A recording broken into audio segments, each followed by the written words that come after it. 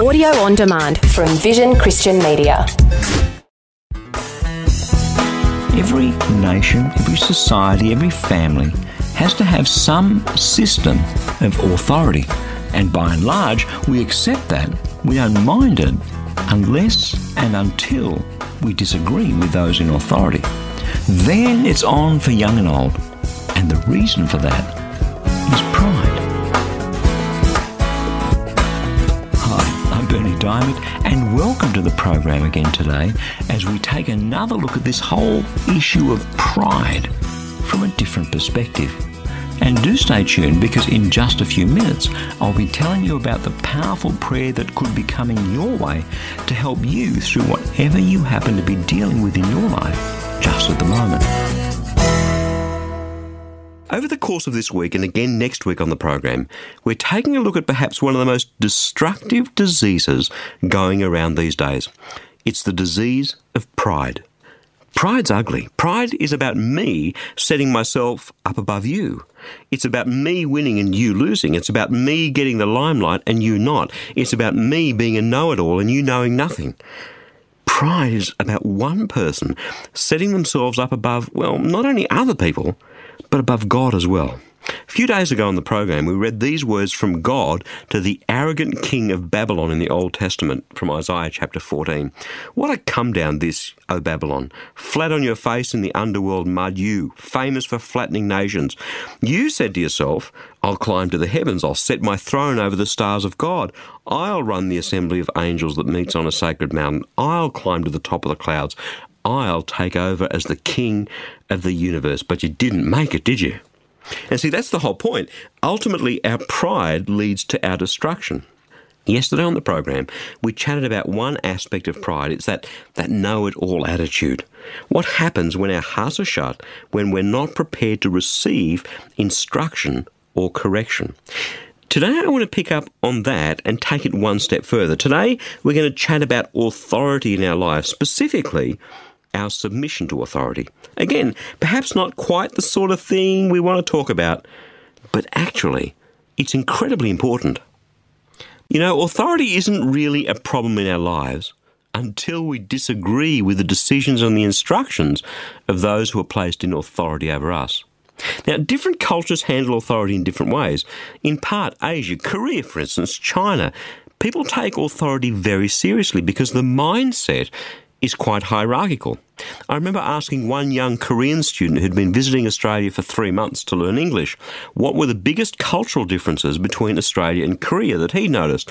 He thought for a moment and then he answered, in Korea we honour mother and father. And that's the point. In the West, where most live in relative freedom in so-called advanced democracies, we've become a bit belligerent about authority. People routinely undermine their bosses. Children routinely rebel against their parents. And what amazes me is that sometimes parents just seem to accept that. I can't control my teenagers, is something you often hear. Yeah, those teenage years can be hard. But each of my three at some point in their growing up, and rebellion is a natural part of that process for most, each one of them got this from me, this very simple ultimatum. If you don't like the rules in this house, if you want to do your own thing, that's fine. Go and live somewhere else. But while you live under this roof, with the provision that your mother and I give you, you will do what we say. Now, that may seem a bit old-fashioned, but I was deadly serious, and they knew it. Now, do we all want to live in some prison-like society where rulers lord it over common people? Well, of course we don't. But in order for a country, a society, a community, a church, a family, whatever the grouping is, in order for them to function, there needs to be some system of authority. And as I said, by and large, we're pretty happy with that until we disagree with whoever's in authority over us. Then it's on for young and old. We complain, we rebel, we go slow, we grumble in our hearts, we resist, we undermine. You've done it, I've done it, we've seen it in the workplace, we know how destructive it is. And it's all because of pride. If someone disagrees with us, then quite simply they must be wrong. If a decision doesn't suit us, then it must be wrong. Well, it might be. The question is, does our bad behaviour make it any better?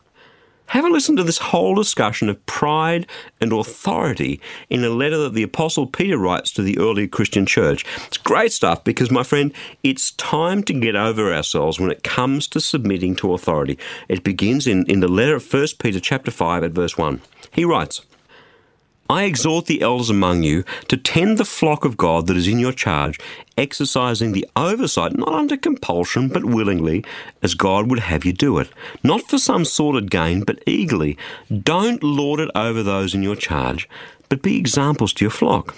In the same way, you who are younger must accept the authority of the elders, and all of you must clothe yourselves with humility in your dealings with one another, for God opposes the proud, but gives grace to the humble. Humble yourselves, therefore, under the mighty hand of God, so that he may exalt you in due time. Cast all your anxieties on him, because he cares for you. Discipline yourselves. Keep alert. Like a roaring lion, your adversary, the devil, prowls around looking for someone to devour. Resist him, steadfast in your faith, for you know that your brothers and sisters in all the world are undergoing the same kinds of sufferings. Now, this is really interesting. Okay, it's written in a different time and a different culture, and a couple of those verses, though, we've looked at before. God opposes the proud and gives grace to the humble. And verse 8, discipline yourselves and keep alert, because like a roaring lion, your adversary, the devil, prowls around looking for someone to devour. They're pretty well-known verses. They're often quoted. In fact, we've looked at both of them on the program in the last week or so. But so often they're quoted out of context. The context in this passage is submission to authority. There are some very clear instructions on good leadership here, but that's not what I want to focus on today. The bit of instruction that's relevant to us in this discussion is the bit that says, accept authority from the elders. All of you must clothe yourselves with humility in your dealings. God opposes the proud and gives grace to the humble. Humility is the exact opposite of pride.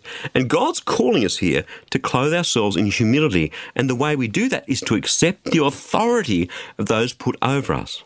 Note, there's no escape clause here. There's no qualification like accept their authority if you agree, or if it suits you, or if it's convenient, or if you feel like it. Humility equals accepting authority, especially when we don't agree with it.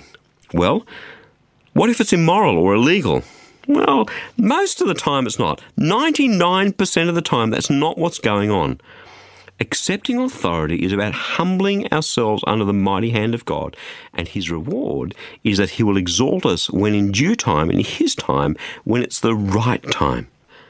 Even though I'm a leader, the CEO of this ministry, Christianity Works, that produces and distributes these radio programs around the world, I am subject to the authority of the board of the ministry.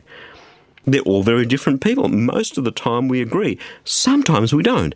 And when we don't, the group makes a decision. It is my job then to implement that decision enthusiastically, not grumbling to the staff, not saying to them, well, I think we should go this way, but the board wants us to go that way. I don't agree, but I guess we'd have to do as we're told. Not like that, but with joy in my heart, clothed in humility, leading our team in the direction that the board has decided, whether or not I agree. And if the board was wrong and I was right, you know something? God would honour that. God will take that glad submission and he will exalt us in his due time. It's not the world's way, but so often the world's way is ugly. I believe it's time to get over ourselves so we can live a life that counts.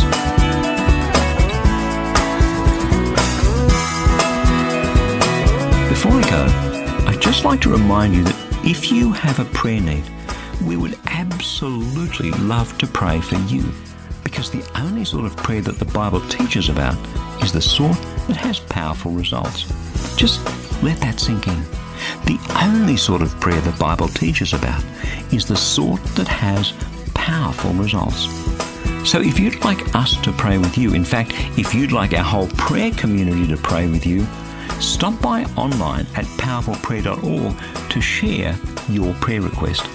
It's completely confidential. Your name won't be displayed. And in fact, while you're there, perhaps you could pray for one or two others as well and leave them a word or two of encouragement. You can be such a mighty blessing to so many others by supporting them in prayer. God's word says that the prayer of the righteous is powerful and effective. So please allow us to pray for you and with you, and let's just see what God does, how he intervenes, how he chooses to bless you. That web address again is powerfulprayer.org. I'm Berni Dymet, and I'll catch you again same time Monday with a different perspective.